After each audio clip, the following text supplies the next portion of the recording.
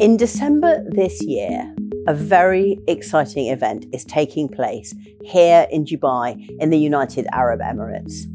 The UAE is hosting the 28th Conference of Parties, or COP28, to the UN Framework Convention on Climate Change at Expo City in Dubai. We are setting aside 2 whole floors of the building where we want to welcome people from all over the world that are visiting Dubai for this event. So we're very excited to host a clean tech exhibition. This will showcase the latest state-of-the-art technology that is directly addressing some of the challenges that we have of sustainability. On top of that, we will have a research showcase highlighting some of the amazing work that we do across our global institution directly addressing sustainability. And we'll also showcase our education and our future skills. This is how we prepare our future graduates to be future leaders that are going to have a key role in developing a more sustainable society.